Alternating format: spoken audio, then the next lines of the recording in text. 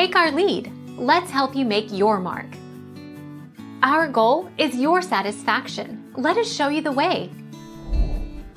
The original system for electing presidents provided that the candidate receiving a majority of electoral college votes would become president, while the runner-up would become vice president. The Senate must choose between the two top electoral vote recipients, with at least 2/3 of the Senate's members voting.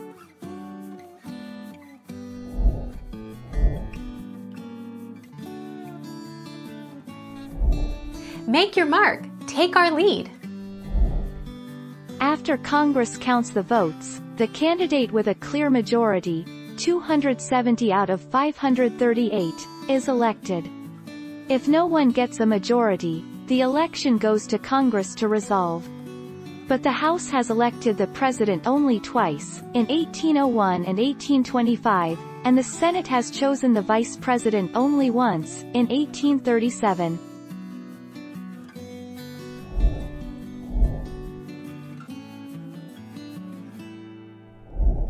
Make your mark. Take our lead. The president and vice president must achieve a majority of electoral votes, 270, to be elected. In the absence of a majority, the House selects the president, and the Senate selects the vice president.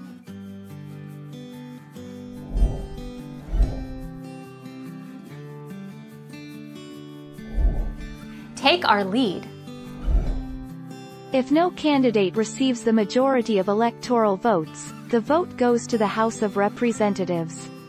House members choose the new president from among the top 3 candidates. The Senate elects the vice president from the remaining top 2 candidates.